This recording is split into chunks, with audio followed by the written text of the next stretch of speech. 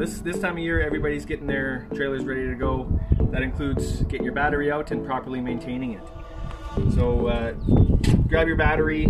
You have these little cell caps on top. Take a flathead screwdriver. Just pop off these little caps. There's 2 of them. This battery has 6 cells. It's a 12-volt battery. So if you actually look straight down in there, you'll see there should be liquid. Yep. And if any of that liquid, if there's any plates that are exposed to air, you just want to go ahead and pop more distilled water in there just to bring the liquid level above the plates. So we already did this battery. They're all covered. It's ready to be installed.